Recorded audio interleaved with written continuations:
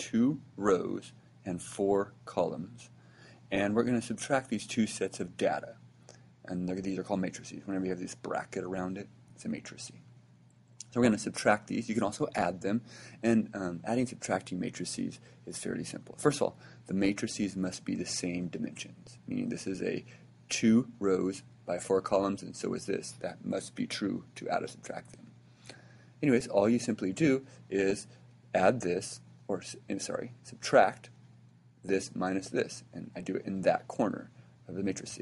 And I go this minus this, and I do it in that spot. For instance, this one right here, I go this minus this, and I do it in that particular spot of the matrix. And that's all you're doing, is you're taking each particular spot, so this lower left spot, and subtract this, bam, and then your answer. So again, we're just subtracting each number that's in a particular spot, and then that result is a subtraction of 2 matrices.